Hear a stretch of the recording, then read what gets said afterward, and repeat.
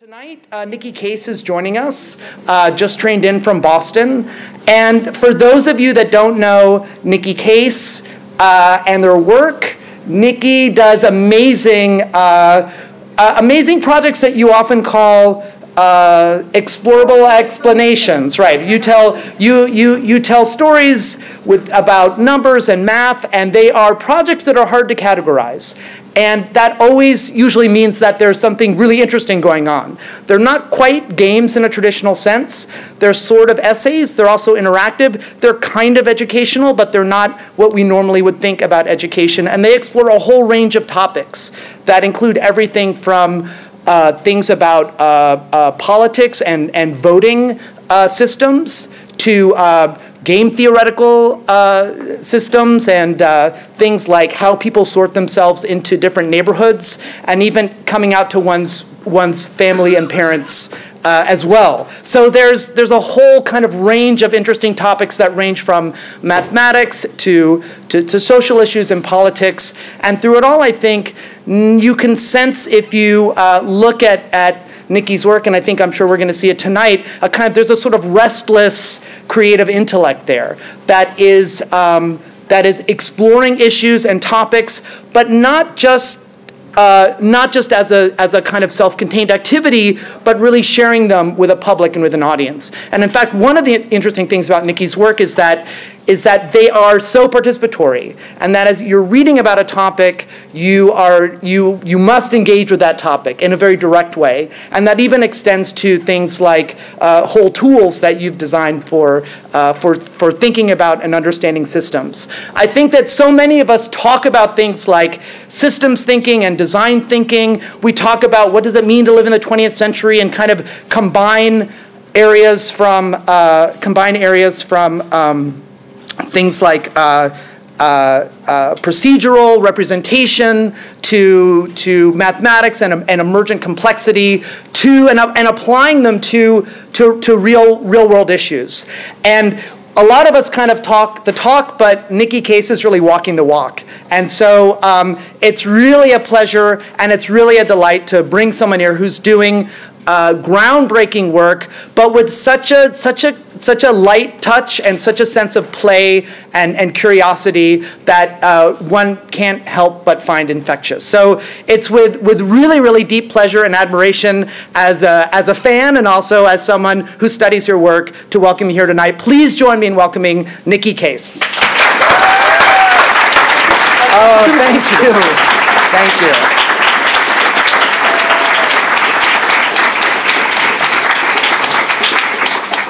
Yeah, thank you so much for spending, half an hour of your mortal lives to come see me blabber for about an hour. So, let's get started.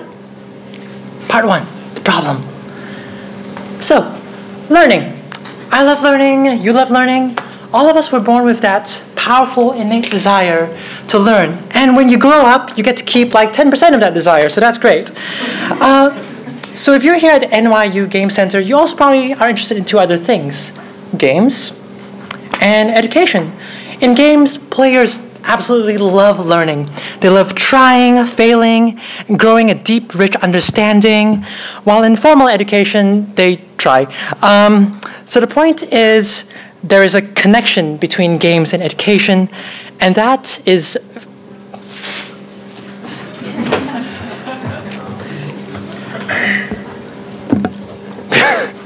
Welcome to the NYU Game Center, everybody. There we go. Yeah. And can you all hear me from this? Yeah. All right, great. There's a connection between games and education, and that is learning. And in my work, I also try to connect games and education. And I don't mean math blasters. I don't slap achievements on a multiple choice quiz.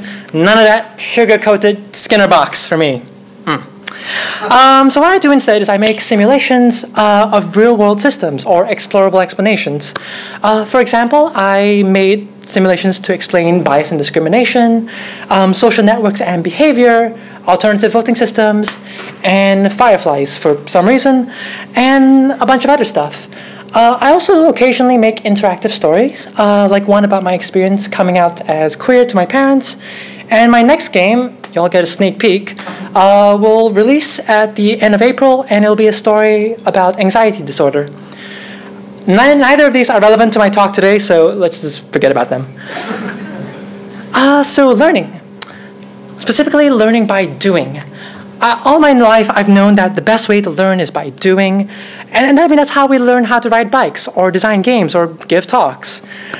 So a few months ago, I finally decided to dive into the empirical scientific literature on learning and discovered that I was completely wrong. Learning by doing actually has zero or negative impact on learning for novices. I had totally drunk the constructivism Kool-Aid, and my whole career was founded on a lie. So that's the end of my talk. I'd give you a refund, but it was free. So, bye. So there's more. So yeah, this talk is partly a confessional to repent for my sins against science, but also for me to try to share what actually are the more scientifically backed ways of helping folks learn. And some of those do include learning by doing. Whew. So let me explain exactly what those studies have found about learning by doing. So if you imagine a scale from novice to advanced learner, and yes, that is what an advanced learner's brain looks like. Your temporal lobes turn into bulging biceps, 100% accurate. So the empirical evidence from the experiments they've done in labs so far is that for novice learners, passive ways of learning, like being shown a step-by-step solution to a problem, is better than active ways of learning, like trying to solve the problem for yourself, for novices. So if you try to ask a novice to solve a problem for themselves, it has, again, as mentioned, zero or negative impact, average impact on their learning in these experiments. Usually they resort to trial and error, or they just give up. And this finding has been replicated, because psychology, you got to make sure it replicates these days. So it's been replicated across several studies on different subjects, from physics to programming, and on tasks from skill acquisition to knowledge transfer. And that would be disappointing, but here's where it starts getting weird. Although for novice learners, passive learning is better than active learning, for advanced learners, active learning is better than passive learning. What? And if anything, I would have thought it would be the other way around, right? Like the beginners would find the learning by doing to be more accessible and engaging, while the advanced students are more willing to put up with a wall of text and a lecture. This paradox is called the expertise reversal effect. But why does this happen? And if it's true, why does it intuitively feel to a lot of people, and to me, that learning by doing is just obviously better? So to understand the expertise reversal paradox and its impact on games and education, we have to look at a third link: cognitive psychology. It's a subfield of psychology full of lab tests and fMRIs, trying to understand how we understand, how we think, reflect, solve problems. So without further ado, let's learn about how we learn. Explanation. And a note for me to drink some water.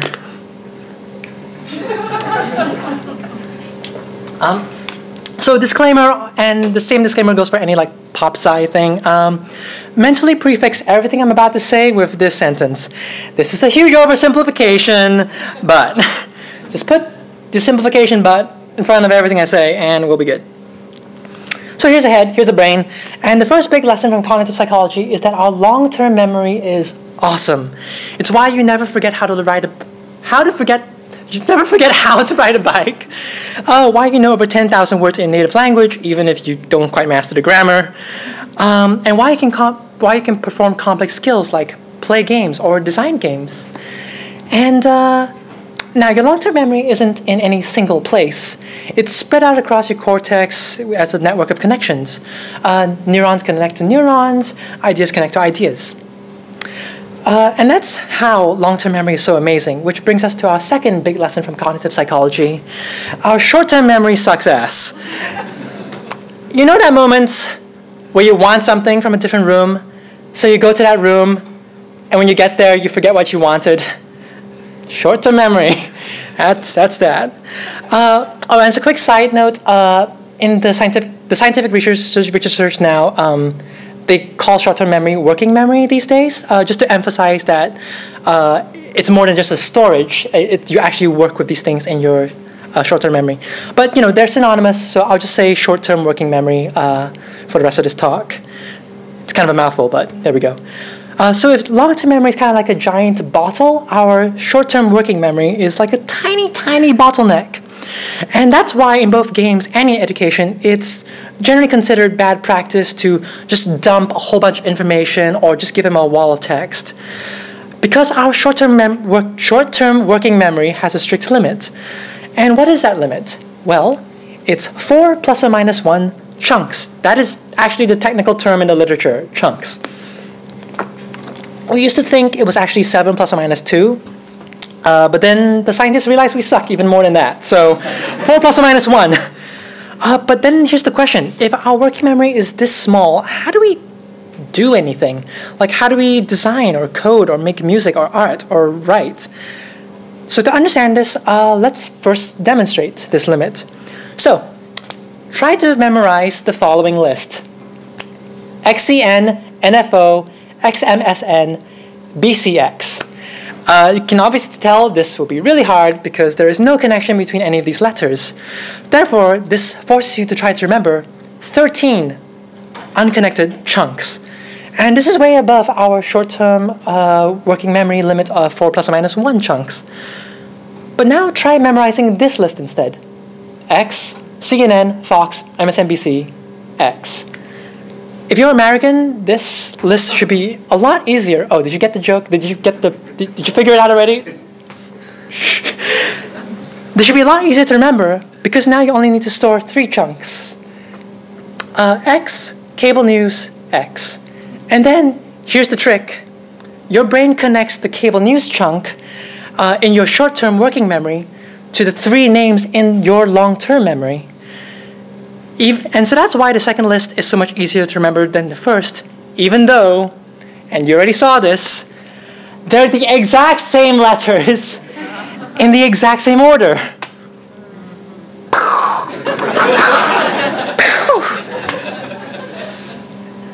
And that explains how we can do complex tasks like create art or code or design games, even with this small limit. Because even though we can only hold 4 plus or minus 1 chunks in short-term working memory, they can connect to far larger networks in long-term memory.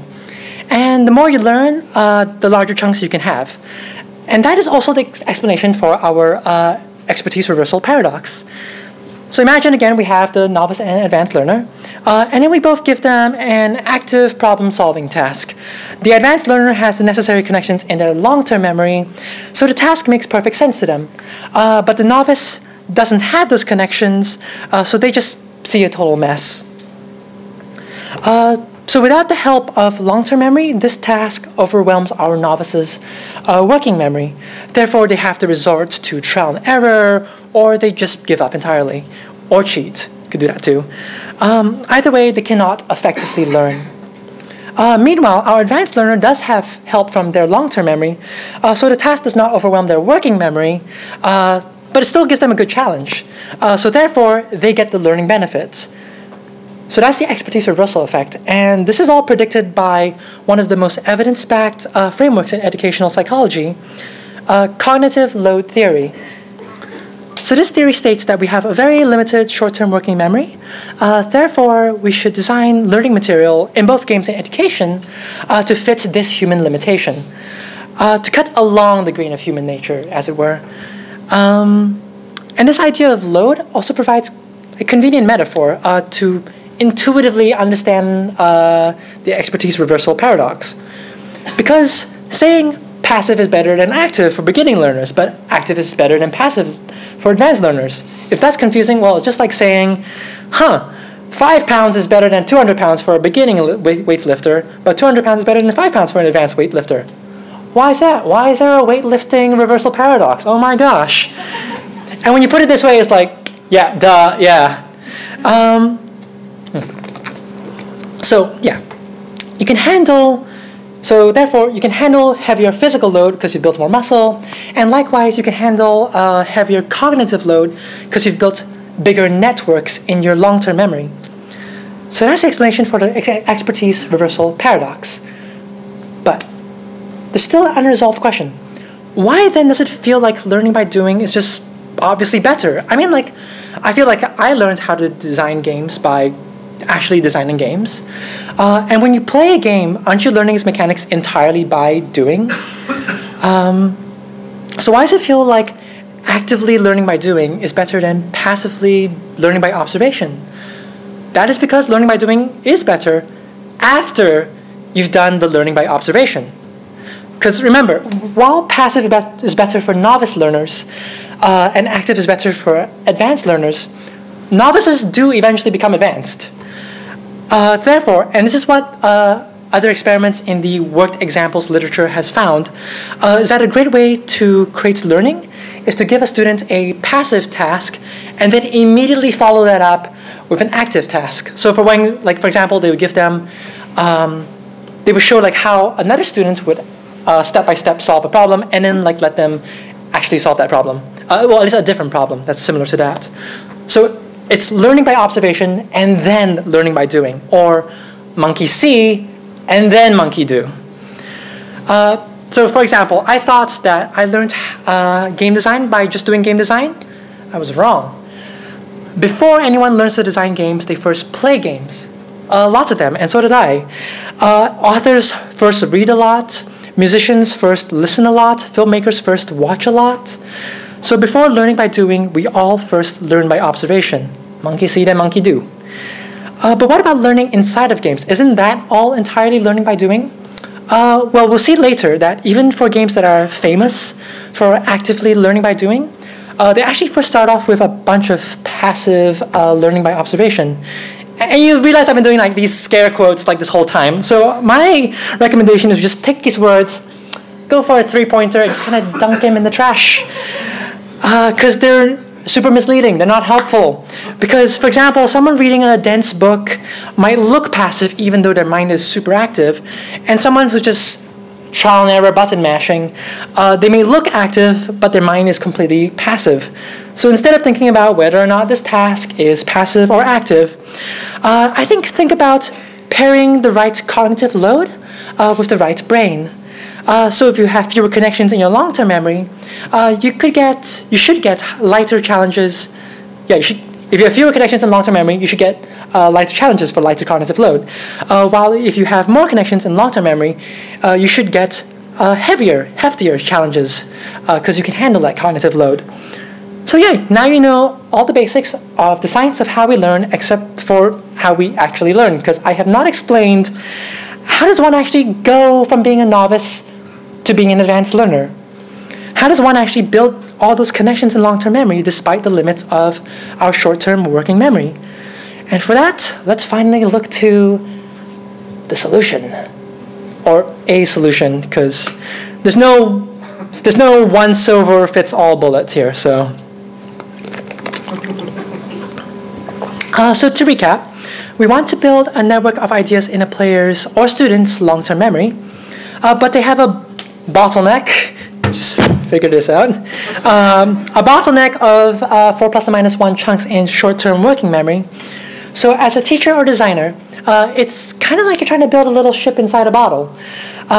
So how do we do that? Build that ship inside the bottle? My proposal is to give your learner one connection at a time. No more, no less. And this should comfortably fit within our 4 plus or minus 1 chunks. One chunk for an old idea, one chunk for the new idea you want to introduce, a third chunk to let them make the connection, and then a fourth one in case they could get distracted by their phone or something. So now let's see how this one connection at a time strategy was used in one of my favorite games of all time, and which I just learned talking to Naomi that you'll analyze to death already. But anyway, here it is, the famously complex puzzler, Portal. Yeah, it's amazing, I love it. Oh, you can hear the little music, the Portal music, it's great. Yeah, so the first thing to note is how minimalist Portal is. And the minimalism not only helps the story by reinforcing the atmosphere of the cold, sterile environment, but also helps get rid of distractions so that your precious 4 plus or minus 1 chunks are saved for what really matters, thinking with portals. So in the very beginning of the game, you're first introduced to the player mechanic. We use the WAS, the keys to move around, mouse to look, familiar stuff. Then exactly 1 minute later, you're introduced to the portal mechanic, and then you're introduced to the connection, the whole core of the game. You can move through portals. Now, remember when I said that even games that are famous for learning by doing actually first give you a bunch of learning by observation? So here's actually an example. In Portal, despite portals being the main mechanic, you actually can't control the portals for the first 2 levels of the game. And even when you are finally introduced to the portal gun, is it animating? Is the video moving? You need to hit another key. Oh, there you go. Yes. Yeah. You can't immediately pick up the portal gun. You first actually observe it by itself, spinning around and firing on its own. Monkey see before monkey do. So that's the first connection. Then the in-game introduces cubes, and then cubes can be picked up by you, and then you can go through portals. Then it introduces energy pellets. Then the connection, they can kill you, they can go through portals, and they can be deflected by cubes. Poor companion cube. And finally, the game introduces turrets. They can kill you, they can go through portals, they can be knocked over by cubes, and they can be... This was not intentional.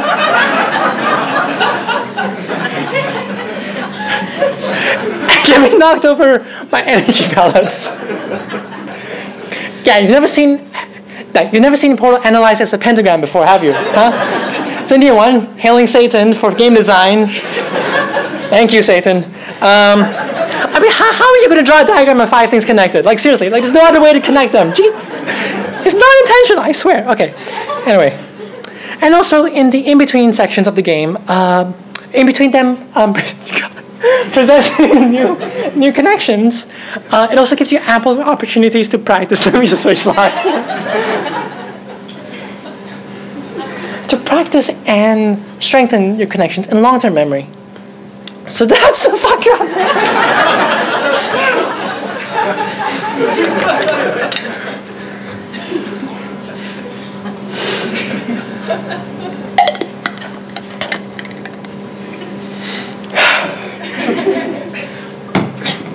So that's connection. So that's how you build a ship in a bottle. By focusing on just one new connection at a time. They can fit through 4 plus or minus 1 bottleneck, and to build up bigger and bigger networks in long-term memory. And this actually reminds me of a popular practice in both education design and game design, which is this. If a learner is here, at some point along a skill spectrum, you should put the next challenge here, just slightly beyond the learner's reach. In game design, matching skills with challenge is called flow. In educational philosophy, it's called scaffolding. So what, did I just spend this whole talk proving something we already knew? Well, yeah. And it's good to actually see the proof, to know the evidence behind our practices rather than take it on hearsay. But I think it's more than just the proof. Because see, the problem with just saying, put the challenge slightly beyond is, well, where is slightly beyond? The old design philosophies don't give you any guidance of where slightly beyond is. So you just have to go on trial and error. But I hypothesize, and this is my own conjecture, hasn't been empirically validated. My hypothesis is that the ideal gap for a learner is exactly 1 connection away. That is the ideal distance, my conjecture. The width of our working memory's bottleneck, 4 plus or minus 1 chunks. So let's see one more concrete example, this time from an educational thing that I made. This was an explorable explanation called The Evolution of Trust. It's a game about game theory. There's a little payoff matrix, we got some rewards, we got 2 players, it's great. And it's about how game theory can help us understand the distrust in our world, the distrust of institutions, of the news, of each other, and how maybe it can help us find a way for trust to evolve again. This time is not going to be a pentagram. Okay, sorry for corpsing back there. Not professional, very not professional. It's free. You get what you pay for. So the game starts with a true story about the Christmas truce between during World War I, in 1914, there was a series of widespread ceasefires between the British and German trench lines. On Christmas Day, both sides put down their guns, they got out of the trenches, and exchanged gifts on Christmas. Wow. Then my game talks about trust in general, especially about trust in the world right now. And it makes a connection, it makes the contrast. Why is it that they could build trust in a time of official wartime while we're lacking trust right now in something that is officially peacetime? To answer that, I introduced game theory and the game of prisoner's dilemma. And which is a simple mathematical model of trust. That's connection. I actually did not connect Prisoner's Dilemma to the Christmas truce, although like in hindsight I should have. Instead, I introduced iterated Prisoner's Dilemma, which is simply two players playing the game of Prisoner's Dilemma over and over again. And that is connected to the Christmas truce because trenches are different from like other kinds of warfare, because in trench warfare, you play against the same opponent over and over again. And so repeat interactions are a unique feature of trench warfare, and they're also a unique feature of, and repeat interactions are necessary for trust in general. Next, I introduce evolutionary game theory by showing how iterated Prisoner's Dilemma can evolve over time, and this explains why the Christmas truce evolved independently amongst like several different independent trenches, and can explain how trust or distrust can evolve today. Finally, I introduced the possibility of making mistakes. What if you intended to help someone, but you accidentally hurt them? This has consequences for the iterated Prisoner's Dilemma, affects the evolution of the game, and affects the evolution of trust in our world today. So in hindsight, there were a lot of connections I could have made, but I totally missed. I made the evolution of trust before I had this cognitive psychology framework, but next time, I'm definitely going to try to make those connections. So at the beginning of my explorable explanation, the player starts as a total novice at game theory, but by the end of my game, they are a whole 1% closer to being, you can see, can you, 1% closer to actually being able to do game theory, which is not bad for like a half-hour-long thing, but it makes me wondering after repenting for my sins against science with the pentagram, I guess. Next time, maybe I could use cognitive science in this one connection at a time framework to help folks go even further, to gain a deeper understanding of our world, of systems. Maybe, that's the hope. And that's why today I wanted to teach cognitive psychology to you, so I can teach cognitive psychology to myself. Preparing this talk was a learning activity that was a suitable cognitive load for me. So, in conclusion, note to drink water.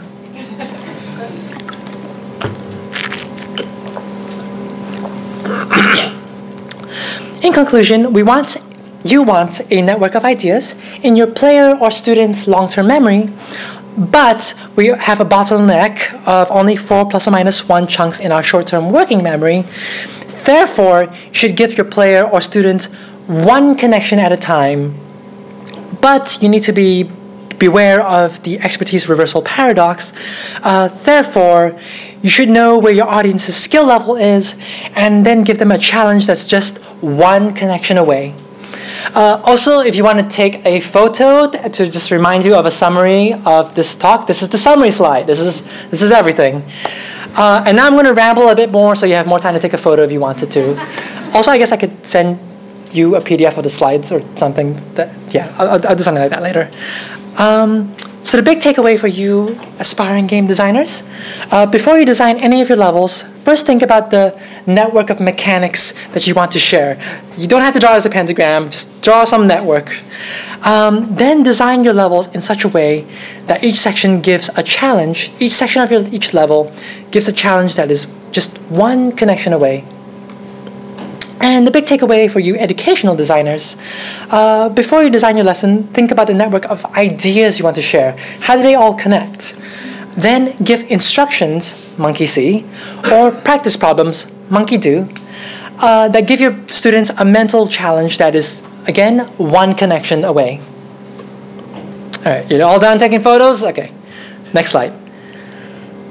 So if you want to learn more about cognitive psychology, this was how I first got started. So if you want to learn about cognitive psychology, especially applied to the classroom, this is a book I highly recommend. Why Don't Students Like School by Daniel T. Willingham.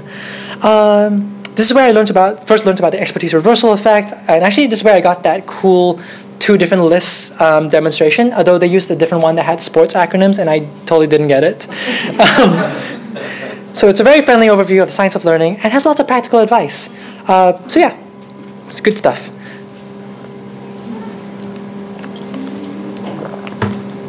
Learning.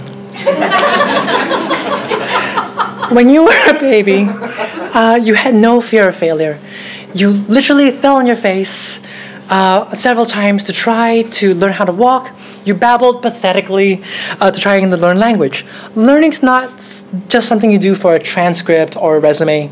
It's part of us. It's super cheesy and earnest, but I hope the science that I've shared with you today can help you and help your players or students get in touch with that most deeply human part of ourselves, that innate, powerful desire to learn. Thank you.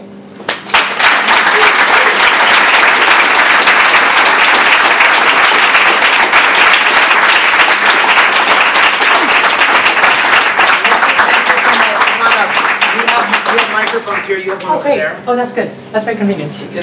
I could also scream. That is better. It looks like the notebook. The notebook tool. Notebook. Yes. Cheers. Yeah. Cheers. What do you carry? I carry a Muji dot grid. I found this is the cheapest thing I could find at Blix. Oh. Well done. I think that beats me. Hello. Is this? Oh, these we have to hold close. Okay. Hold very, very close to our mouths. So thank you so much. You know, thank you for inviting me. Well, it's so amazing to have you here. You know, I think that hearing you lecture is so much like reading /playing your explorable explanations, which is that you take us along on a journey, right? That you just like tonight when you had an idea, then maybe the idea doesn't work, but then you found a resource, and then you said, hey, maybe I can think about it this way, and you kind of reconstruct your own cognitive process, in a sense, as the model for how we learn as we listen to you. And I think that one of the things that I do tell my students is that every game designer is an educator.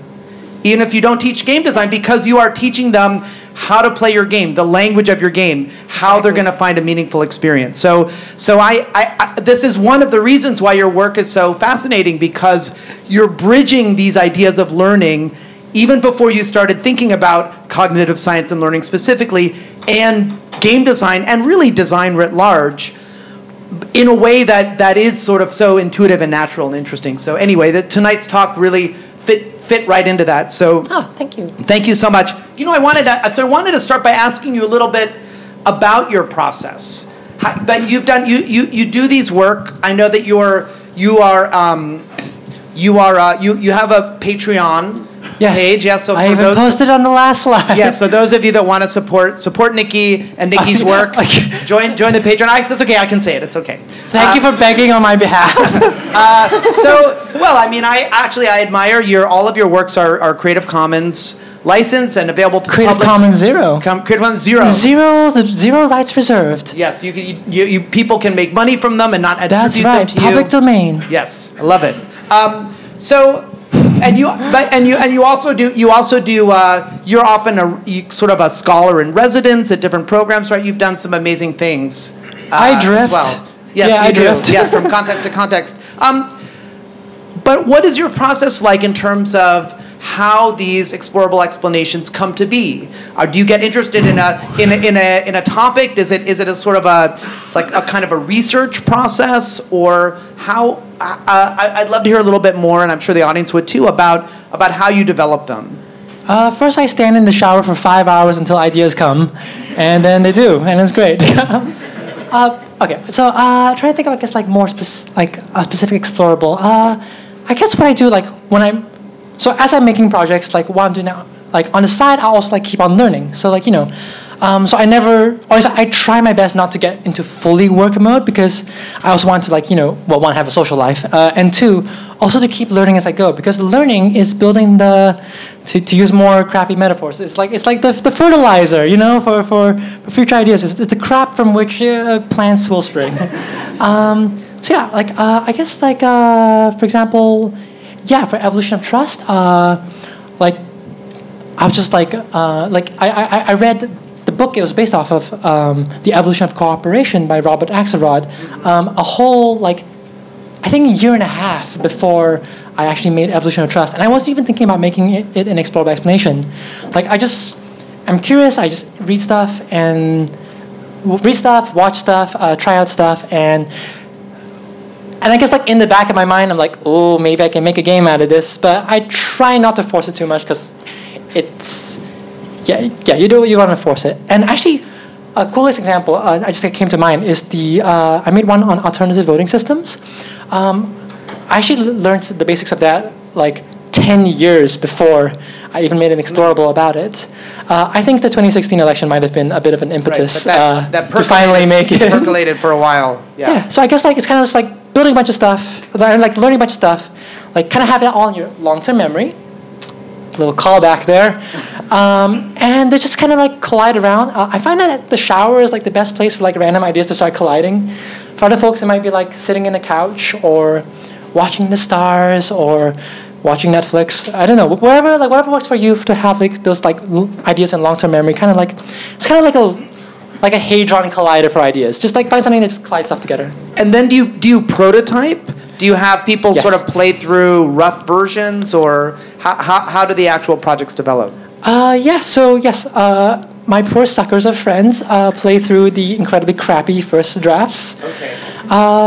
So yeah, I guess what I do is I try to come up with both the story and the simulation sort of at the same time, the story of the simulation and so forth. And actually, this is a really cool tip I learned from this talk that the South Park guys gave.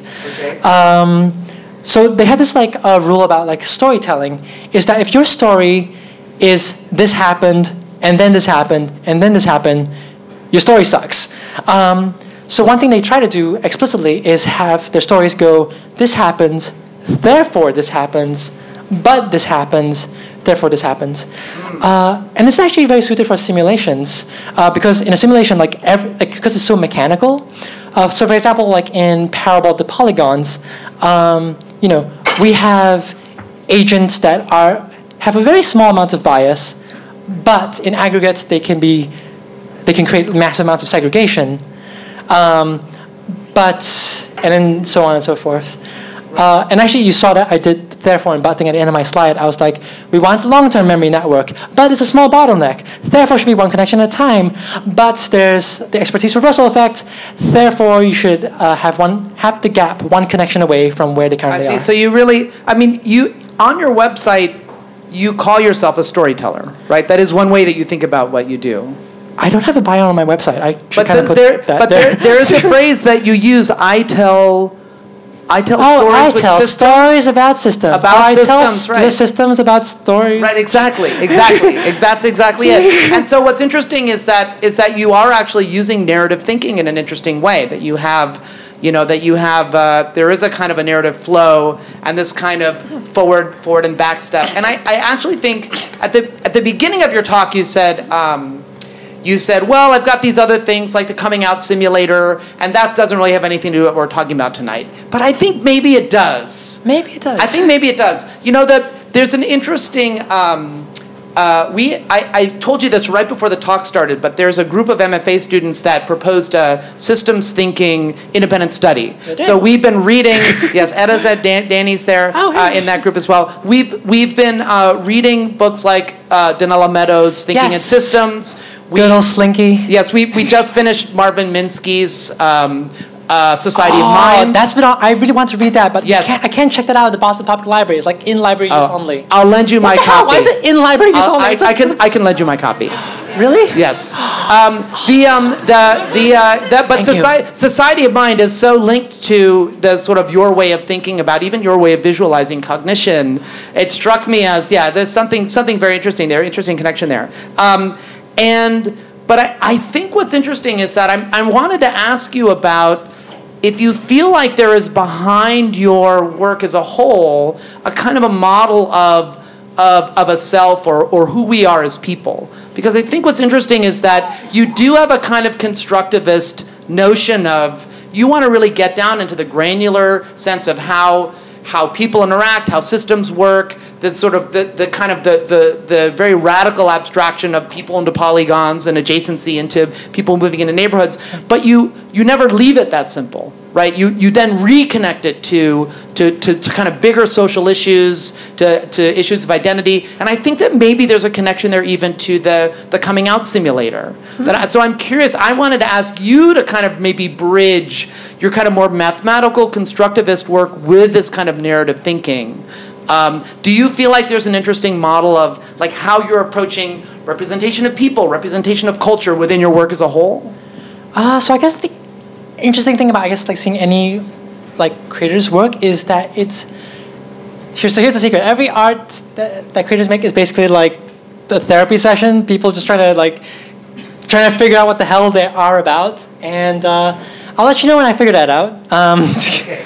Yeah, but so I guess like there's many trains of thought going at the same time here. So I think yes, I feel like like narrative and like simulations and like like we think of like narrative as this like super fluffy or like in the popular mindset it's like thought of this like romantic, right?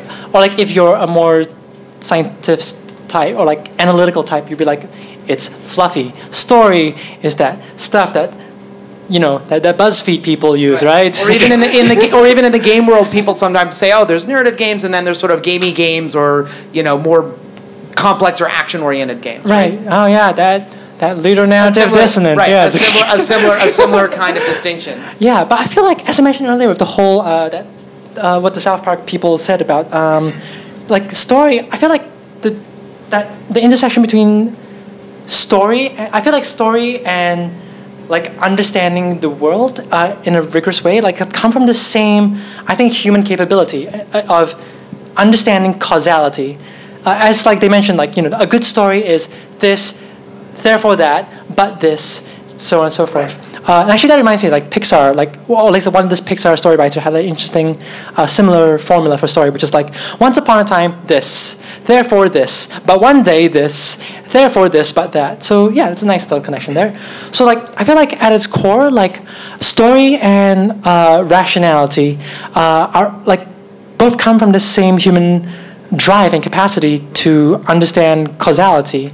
Yeah, so I guess that's the super analytical connection between story and systems, which is understanding causality. And I guess the story is showing causality as implemented by humans, people with goals and desires and beliefs, and seeing how they screw up. And sometimes they don't screw up. Sometimes they get a happy ending. Well, exactly, but that's why I think we don't have to frame it as a super analytical idea, because causality, I mean, there is causality in mathematics, right? You apply a formula to a set of numbers and they change. But causality is also how we find meaning in the world. Yes. Right? How we explore the world, how we interact with other people, how we discover who we are. Yeah. So this idea of causality is actually something that bridges. It doesn't necessarily have to be an analytical concept, right? Yeah, and actually that just reminds me, that causality, like the question that people asking in causality is why, which is the same question behind like the romantic feelings of like what is meaningful and fulfilling in life, but also like the more scientific and analytical, like why does this happen? Like why does this cause this? Like both in the romantic and classical logical sense, like it's that same question that's driving us. Why? Right, and but that's exactly why I think games are actually a really interesting context for exploring these issues, because the atoms of games are causality. I would argue, or let's say one way of thinking about games. There's obviously many ways of thinking about games. No silver one silver fits all bullet. Yes. Thank you for that. Yes, you thanked that for. Thank you, Nicky. what I mean is that you do something in a game, or you playing with a system, and what it means to play with that system is to observe what happens as a result. You're pushing and pulling against the boundaries of the system. You're playing with how the system works. So this is why I feel there is a kind of a special linkage between the notion of games and the work that you do in terms of trying to think about causality in this very granular way, even as you're bridging it to narrative and to the world outside of games and systems. Yes. Yes. That was not a question, but yes. Yes. Well, I do, though, want to talk to you about games as learning contexts. Because, context? well, as games as special contexts for learning. Okay. Because I think you know that there's a lot of interest, there's a lot of excitement around this idea that games can be special ways that people learn. Yes. And so I'm curious what you think about that, because a lot of that there's so many problems, right? There's a sort of conventional Math idea. blasters. Yeah, the games. Yeah, that either the gameplay is it's the chocolate covered broccoli model, right? And there's also the idea that the value of games is to inject you with information, which is which is not really what they're good at doing necessarily. So what do you think about this? I mean, you're making what you sometimes call educational games, these explorable explorations. That's actually a mouthful. Try saying that in front of a crowd. Yeah, it is. Which is like, in fact, like when we got the Slack name, like it couldn't even fit in the subdomain, so it had to be explorableexplanation.slack.com. Oh. It's just this. So close. We can't get a Twitter handle, explorable explanations.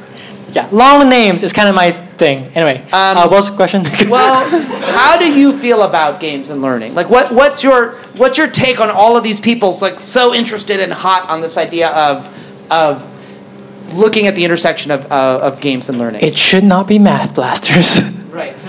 But yeah, as you mentioned, like the chocolate covered broccoli is like a really good metaphor to describe like how a lot of people approach educational games. Oh, I guess like maybe it's a bit of a straw man at this point, but it's a straw man worth beating up because it still exists. It's still there. So yeah, the idea is the games is the chocolate and the broccoli is the education. That's good for you, kid. Just eat it. But we shouldn't have the chocolate covered broccoli. We should learn how to roast our vegetables. Like add a little lemon zest and peppers to bring out the flavor that is in the vegetable itself. Right. I think that I have not heard that. That is the perfect antidote to the chocolate broccoli metaphor. And also it sounds actually genuinely tasty. It actually sounds kind of delicious. Yes, it does. And you've perked my appetite up a little bit. It's like, what time is it? Dinner time. So how would that apply to actually games and learning? I guess as I mentioned, learning is intrinsically fulfilling. Like we love learning. That's why games Bartle's taxonomy, not everyone's into games for learning. Some are there for expression or socializing. Okay, but one function of games, and why reason people really love games is learning. And even like in education, like whenever I watch like a TED Talk or like some particularly like well done like nonfiction book, that thrill of like, aha, now I understand a new thing. That is intrinsically motivating. It's as intrinsically like fulfilling as like a breath of fresh air or like a good delicious broccoli that's roasted with a little zest and it's intrinsically fulfilling. So how do you bring out the best of that fulfillment and learning? And I think the basic standard like game design techniques of like gift the player enough but also like let them solve it by themselves. So as I mentioned, a challenge that's like one connection away. Like give them the stuff, give them just enough, but then to actually give them the two pieces, chunk one and chunk two, but then they have to make the connection for themselves, the one connection. Andrew, what's his last name, from Pixar, had a really good quote about this, but he applied it to storytelling, but I feel like it applies the same to games and learning, he said that the audience wants to work for their meal. Like the audience wants to have the aha moment of themselves. So his saying was, give the audience 2 and 2, not 4. Let them don't give them give them 2 plus 2 and let them figure out 4 for themselves. I would give an example. I was about to give an example for Breaking Bad, but that would have been spoilers. So yeah. But I think that's so interesting because it's true that games do that really well. That games give games on an interactive level give 2 plus 2 to the player and let them put it together. But often in games, the narrative component of games is the opposite. That the narrative, That's a good contrast. The narrative component of games is often trying so hard. And I once found this when I was collaborating with a screenwriter on a film, that as a game designer, it's actually really hard to communicate things to the player, and we would be so obvious that we would, our instinct is to make sure that characters are extremely clear about what they're doing, and so that's why you see sort of cutscenes where a character says, and now I'm providing this information, and my current emotion is angry, and I'm really angry, and I want you to know that I'm angry, rather than, I don't know, something understated. Like they sort of give a glance and look away, and then we have to kind of put it together what that means, right? The way a film might, where there's a much lighter touch. So it's interesting that games do provide the lighter touch when it comes to causality of mechanics, but we haven't learned that lesson yet when it comes to actually the stories that we tell. I'm generalizing. Yeah, no, that's actually a really cool connection I haven't thought about before. And I guess okay, one, that's cool that you collaborated with screenwriter, but also I guess screenwriters or storytellers and game designers work together, like storytellers could show how causality works in a story world, because story writers think about causality all the time. When people say that character totally acted out of character, they're thinking about causality. They're thinking given my mental model of this character's beliefs and values, this is likely and this is not likely. People have this intuitive sense of characters because we have that intuitive sense with people, hopefully. And so transferring, and I feel the same lessons of causality and giving just enough information that people can figure out the causality for themselves, does hopefully transfer between game mechanics and story, and from story to game mechanics. I feel at least that's helped for my work, which is kind of straddling that intersection. I think so. Yeah, I mean, I think what's really nice about your explorable explanations as narrative. We can say explorables for short. Okay, but I said it right this time. I didn't stumble over. You sure did. Yes. All right. Explanable blow ablations. We can end the lecture here. I've got it out of my system. So that you kind of interweave them so effortlessly. There's a lot of effort. Yeah, well, but that it comes off again so playful, and so you really bring us along for what feels like your journey of creativity. In one of your slides, you said that in the evolution of trust, you feel like you get us 1% towards understanding game theory. So I want to challenge you on that a little bit. Because I mean, I don't know what 100% would be. We have a PhD in mathematics on, our dissertation is on game theory or something like that. So B. John Nash. Yes, exactly. But I feel like what's interesting about your work is that you're not about trying to make us experts in something, but what you are doing is making connections between your subject and things on the outside. And so much like your diagrams, like in the evolution of trust, I think what elevates it in part, there's other things too, but what elevates it beyond just a sort of interactive tutorial on basic game design theory is that you frame it by the story about World War I trenches, right? Mm-hmm. And that you're saying, well, there are real world contexts for this. And then you also end it by saying, well, how does this apply to the way that we interact in our world today? And that what would it mean to trust someone or not trust someone? So it strikes me that what you provide us with, I think Marvin Minsky called a concept a thing to think with.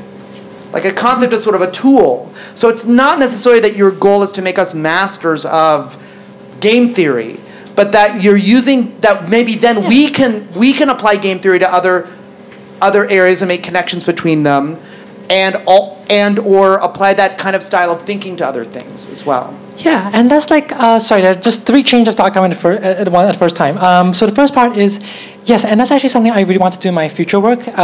This talk was partially confessional, but also partially me trying to figure out what I want to do for my future projects. And I feel like for future projects, well, after my anxiety game coming out at the end of April, I want to create stuff that helps people transfer systems thinking, game theory to more outside stuff, explicitly help them build that skill. So we'll see if that works. Second thing is I do want to give credit. So The Evolution of Trust is based off Robert Axelrod's book, The Evolution of Cooperation. Right. And in that book, he was the one who who made a connection between the World War I trenches and Iterated Prisoner's Dilemma.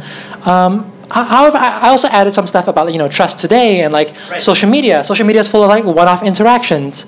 Right. So that's some new stuff, new connections I made. Right. But the trenches story was his. I had a third train of thought, but it's gone now.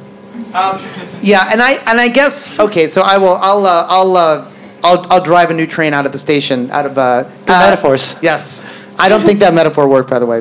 But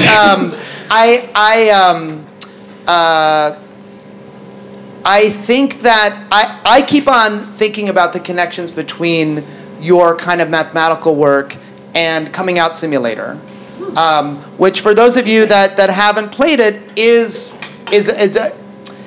in some ways it's very similar. You feel like you're exploring a system. It's a conversational system. The characters are very self-conscious and comment on the fact that, especially in the framing narrative, the fact that you have choices and you're making choices and this is an interactive game. But it's an extremely personal story and very kind of a felt story about this, I guess, semi-autobiographical experience of coming out to your family.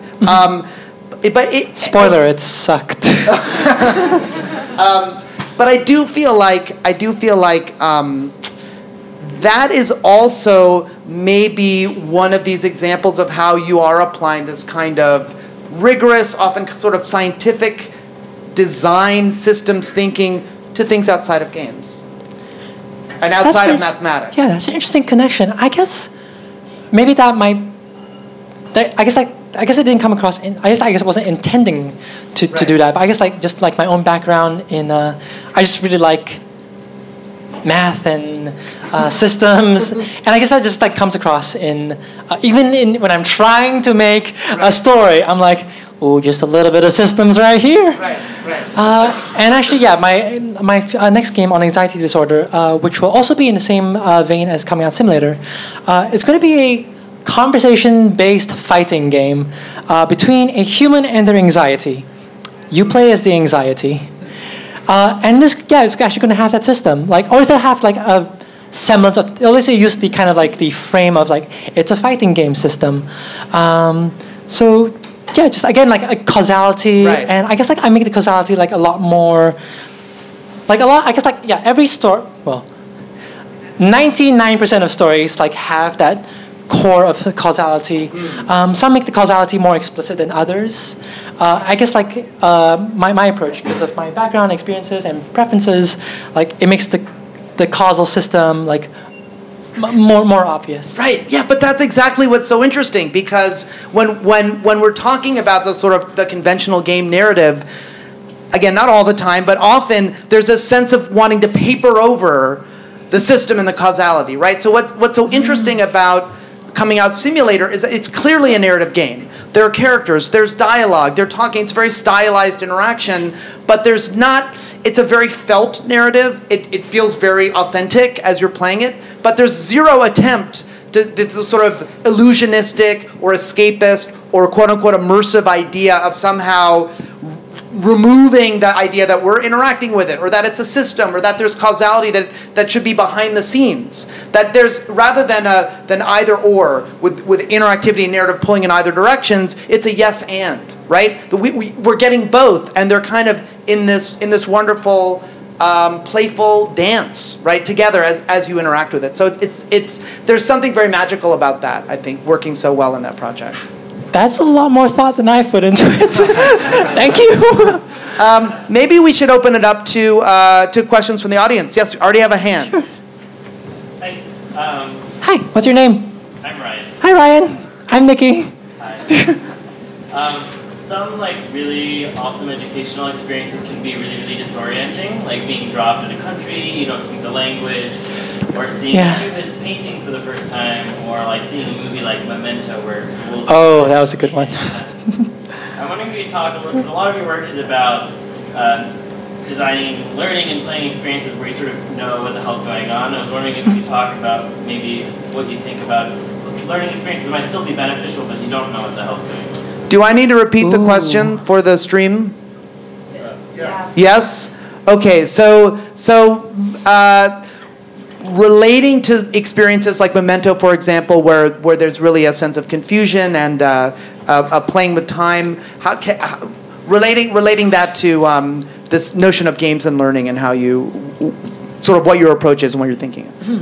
I think it's the question like, what is the benefit of like experiences where, because I mentioned like about learning experiences where, I talk about like all learning experiences where you make sure the player like knows just enough, and then like, the next challenge is one connection away. But your question is, what about experiences where you just dropped into like a completely bizarre country town, or like Memento, like we have no idea what the hell's going on? Is that an accurate framing? Yeah. I got it. Right. In other words, the kind like of what's the what are the benefits? This is another approach. Yeah. What are the benefits of disorientation or chaos? Yeah. Or, yes. Can it be a benefit of being completely disoriented and having no idea what the hell's going on? That's a good question. I think for story and art, definitely, because disorientation sometimes can be the point of like the whole mood. A few years ago, I read House of Leaves, and what the fuck is this? For learning, there is one actually. Oh, there was this really great comic that explained Mariam. Oh God, I can't pronounce her last name. I'm so sorry. Mariam. The one set in Palestine. The one who died recently at 40. Mariam. I'm so sorry.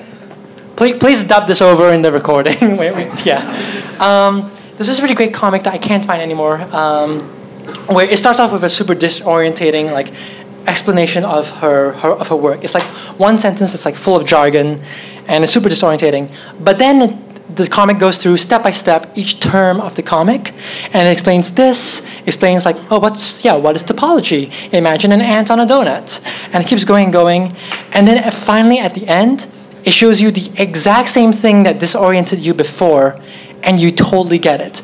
And that is, God, that was amazing, and I can't find it anymore. And so I think that maybe that's probably one function you can use disorientation for, like just a temporary bit of disorientation. Right. Well, it strikes me that that's one way of staying the one step ahead of your player or your learner or your student, right? Yeah, kind of like a teaser. Yes. Yeah, like kind of like I don't know. I'm thinking like it was like Mega Man X2, the one where like the one where Egoraptor did that video on it. Well, games do this all the time. The one where you get a teaser where it's like, this big baddie is like starting to beat you up, and then like as you're about to lose your last health points, like someone saves you, and then like this person, and Xeno is like, and one day you'll be as powerful as me, and like that's a teaser, right. And like maybe that could be like a function of disorientation. It's like this is super disorientating now, but by the end of this, you'll get it. Another example that comes to mind, and this is probably a less good example because it's from coding. I remember the first time I learned coding in school, they were like, hey, here's the Java Hello World program. It's like 11 lines. The public static void main string, square brackets, args, curly bracket, and it's like super disorientating, but by the end, you actually understand what this means. Right. I mean, a Hello World program should not be 11 lines long, but now I know. Well, even your example of the language with the X and Fox and right, that's a strategy of a tiny smidgen of disorientation. Yeah, a disorientation for a teaser. I think that's maybe one function that I just made up right now. More questions. Yes, lots of questions over here. Hi, I'm Tim. Hi, Tim. Thanks for your talk. It's awesome. Do you have any thoughts about differentiation in the classroom? Like how you find the next piece of knowledge when all your students are at different places in their knowledge? Yeah, that is the toughest problem, I think. Well, one of many tough problems with like education is that with a game, or at least with a single player game, like you can easily tailor to a player's prior knowledge. Like one, they could be just like difficulty settings in the very beginning, or you can have dynamic difficulty curves, like the the game AI like figures out how much you suck and then like tones down the difficulty in a way that you can't tell. Or offers hints, or or hints. Yeah. But yeah, I actually don't. I'll admit that I don't know too much about like actual like in classroom educational design. So I'm sure like a lot of teachers have like ways to help the students who need more help, or like allow the students who are already advanced to like like skip ahead.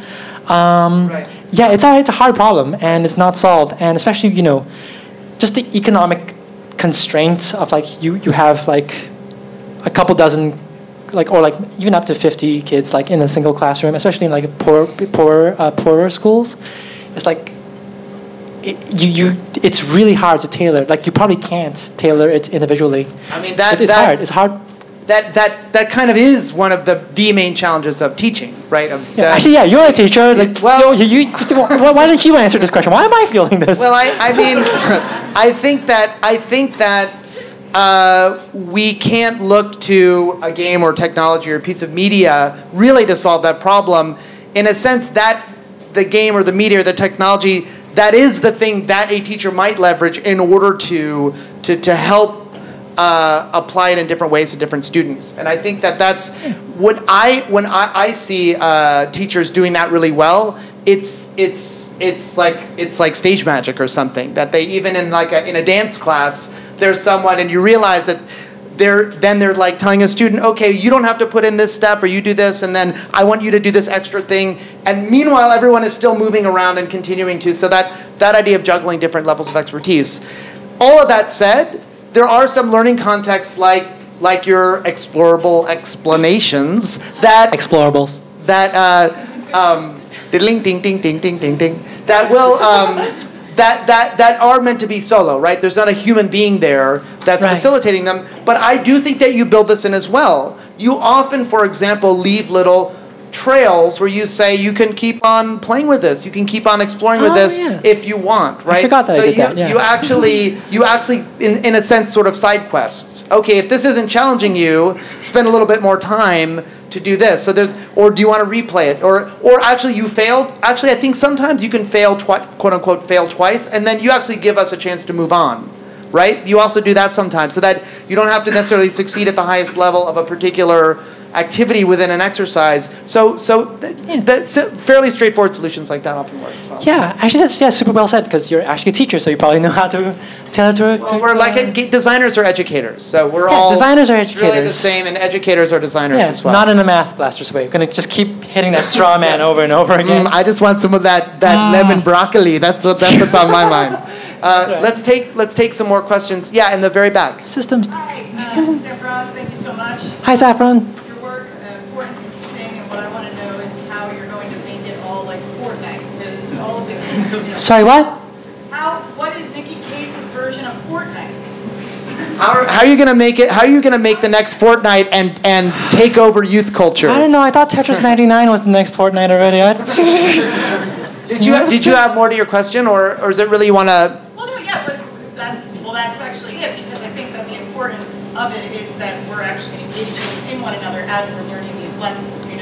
There's a vacuum while in the theoretical and when you apply these lessons, and it's mind-blowing, but then it's like, okay, then you talk to your friends and you're like, hey, I learned all this awesome stuff about systems design, and you should learn too. Go play this game. Well, what about the game of like getting meta-textual with it a bit? But I think that is something to explore, and also just how to leverage the channels, because that's something that like the digital world has shown us is possible, and then but what only you have really shown so far is that we can take these complex information and lessons and really put it in an interactive way. Right. So how is there a way to? Thank you. Thank you. That's a great question. Just to restate for the stream, is there a way to kind of bridge out and do the sort of work that you're doing, but maybe for a much bigger audience that wouldn't be predisposed to want to games. Yeah. To want or no to want to sort of do one of these sort of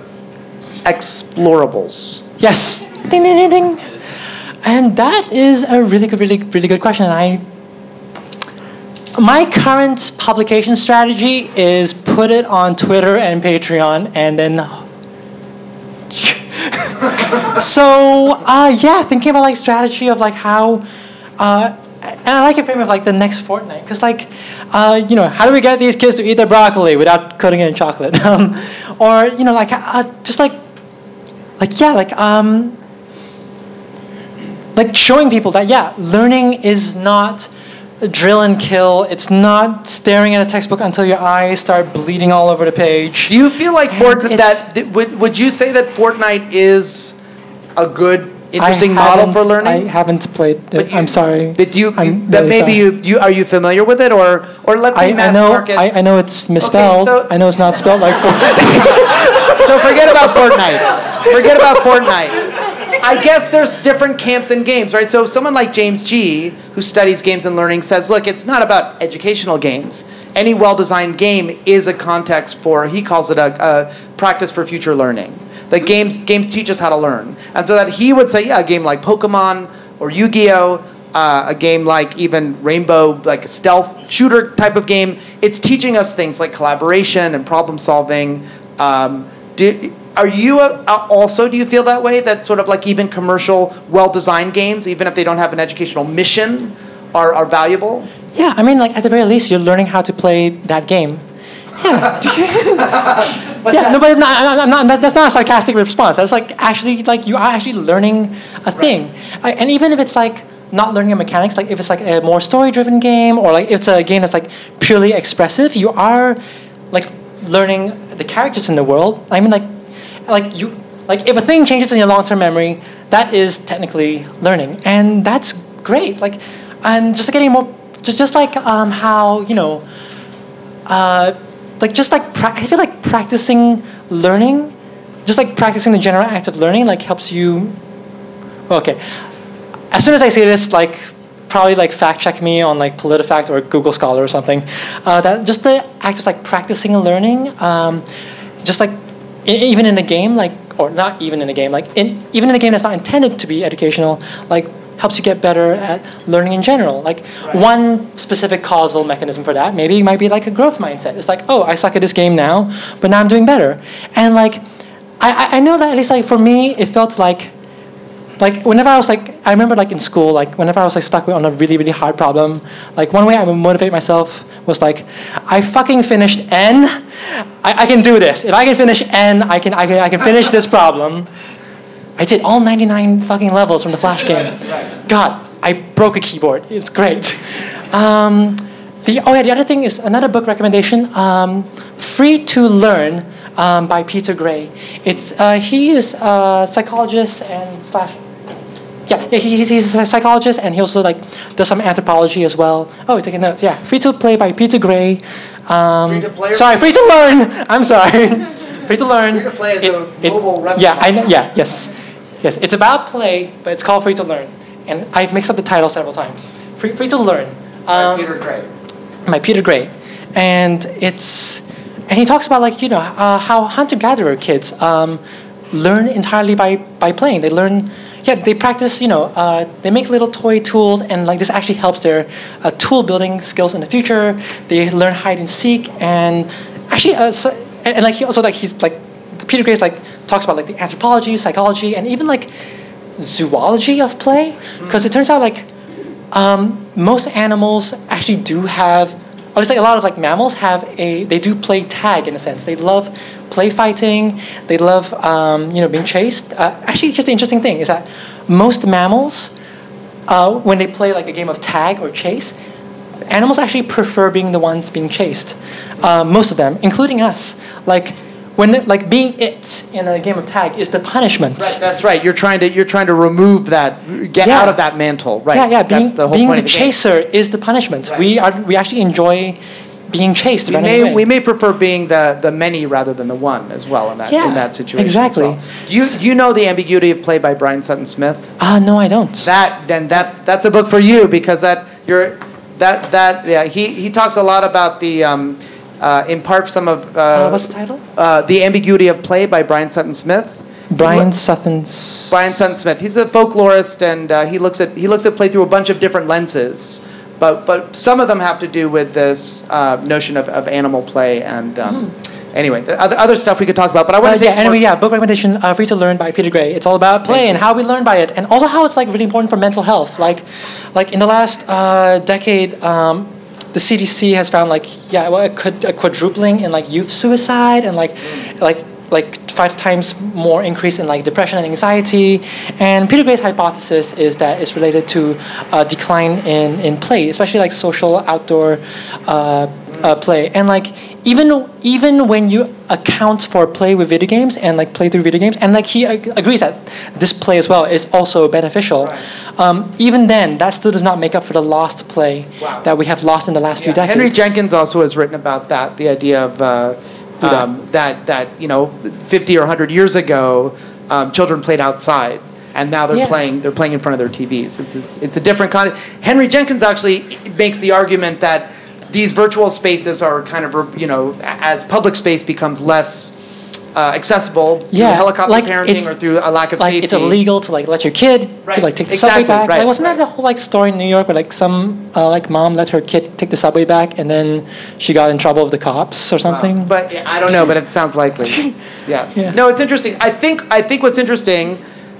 And then we'll send it back out to some more questions. No. It's that, what's interesting is when we talk about these things like play and learn, they are cultural concepts. And that's actually what's so fascinating about the ambiguity of play. That Brian Smith says play is a concept that's brokered and trafficked within culture. And that often we think of play as being, it's a way for children and animals to evolve, right? But that's to their cognitive skills or social skills. That's just one of a dozen ways that he thinks about play in the book. This idea of play as progress, he calls it. These different rhetorics of play. There's also play as transgression. There's the play of the self. There's the play as sort of resistance against an authority structure. He ties it to Frantz Fanon's idea of post-colonial kind of resistance. It's super interesting. Oh, that's really cool. You're going to get a kick out of it. Yeah. Let's go on. Yes. You've had your arm like three times up. Danny, from the systems thinking reading group, better be good. Oh boy. My question is just about the target audience you think of when you're making explorables, and whether or not, when you're thinking of the target audience or who you're making it for, if that idea has changed since learning about the expertise reversal paradox at all. Yeah, that's a really good question. I guess like my answer before learning all this would have been, whenever I make an explorable, I kind of make it for myself from 1 year ago, or like myself from before I learned it. Oh, thank you very much. You're right. So who is it? Thank you very much, stream reminder person. The explorables are done for who? Talk a little bit about the audience that you have. What is the target audience I have in mind? Who am I aiming for with my bow and arrow of explanation? I guess I'm aiming for myself from a year ago. At least that sounds dangerous, that metaphor. Yes, I live dangerously. So, and I guess... I guess like in the very beginning, I wasn't even thinking about audience. Like I was thinking, general audience. Who's that? But yeah, I guess like recently I've been thinking like, I want to make something to help people who are like who I was like a few years ago.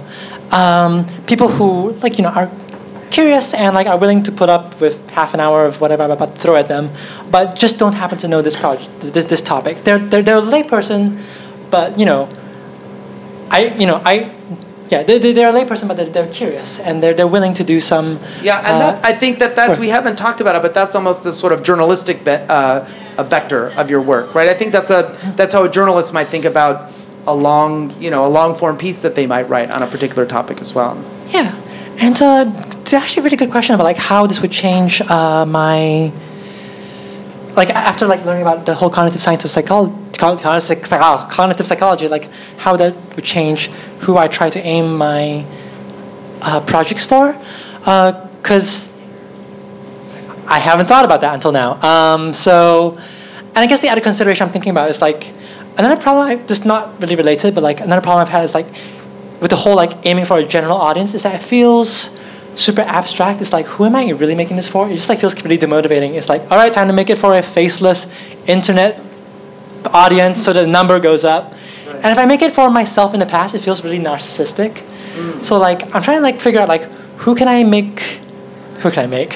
What can I? Who for what? For whom? can I make my projects? And actually, the anxiety disorder project, I feel like, has been really motivating as I work on this one because like I have a very specific set of people I'm making this for. It is for my friends with anxiety disorder. I mean, like, you know, who like me have this this problem. It's a problem.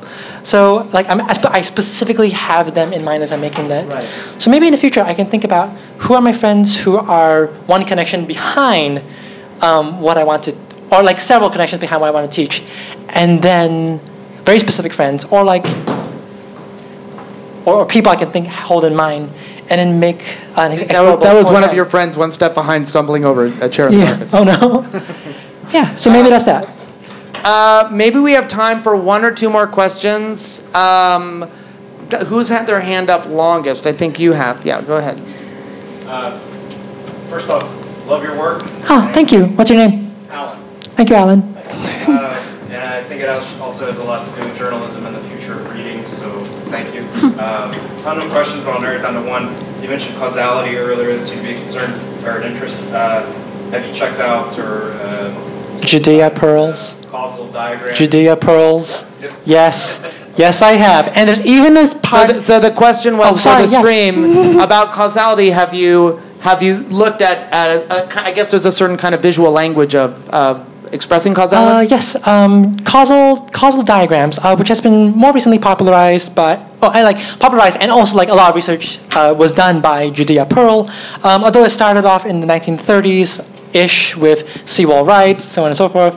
I assume you read the book, and it's such a good book. And actually, I was about to say this. Even a section in the book where he says, "Oh, this would be really great as a little puzzle game," and I'm like.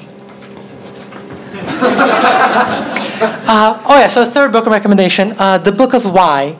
Why? The Book of Why by Judea Pearl. It's all about, how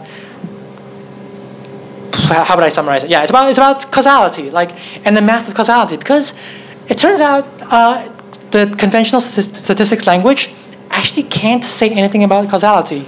Like, you know that little slope line of correlation, or at least, in statistics they say correlation is not causation. Right. And it turns out conventional statistics, doesn't actually have any vocabulary or any mathematics to talk about causality at all. Interesting. So, really interesting. So that kind of sucks. So Judea Pearl's trying to work on that, and it involves diagrams and drawing and networks, and maybe it could even involve a puzzle game. There's no explorable of it yet. Yes, we may. Yes, we may have. This may be we may have just planted a little seed here, or that's right. Unearthed the seed. That yes, the fertilizer. Yes, that will be watered as I think in the shower. Love it. It's metaphor. I love it. That metaphor worked. Yes, the shower water fertilizing you get it. It's a real setup here. Okay. Other hands. Yes. Yeah. Hi. Hi. I feel like we've been very and meta-analyzing something. I was just wondering, is there a game or a movie recently that has is a guilty pleasure or something that you just experience it and you don't even find yourself thinking about it? What do you? Ooh. The question is, apart from our kind of analytic, intellectual, academic conversation, is there some media culture, a game or a film that you just love and you play without having to think about it and analyze it? And what was your name? I'm Tom. Tom. Hi, Tom. I did the explorable animation for the jam about time perception. Oh, you did about time perception. Oh yeah, that was a cool one. Yeah, y'all should check out Time is an Illusion That Your Brain Creates or Makes. Is that the title? Yeah, time is a wish your brain makes. Yes. Yes. Nice. I also do long names. Yes, long titles. The struggle is real. Yeah. So the question is, do I have a guilty pleasure where I enjoy it and I don't learn a goddamn thing? Yes. The first example that's coming to mind was Bill Wirt's History of the Entire World. Do you remember that? Have you seen that one? The sun is a deadly laser, but now there's clouds and stuff. It was great. I didn't learn a damn thing except about the sun. And the reason that I didn't learn anything is because even though it gave so many facts in a row, it actually is precisely because it gave so many facts in a row. It totally overwhelmed my cognitive my short-term working memory. Like none of the stuff was like connected. Like it was enjoyable. It was like wonderful. But because of that, I didn't learn anything. But it was still great. So that's my guilty pleasure. But that is so hilarious because you're telling us that your guilty pleasure was something that so overwhelmed you with information that you had to let go of it. So it's not at all about like letting go of that stuff. It's that you're taking in so much that you just kind of have to transcend the information and enjoy the flow rather than each piece of information. Getting so close to the screen, I can't see anything. All right. Well, on that image, let's thank Nicky Case for an amazing talk. Thank you so much. Thank you so much. And thank you so much. Thank you.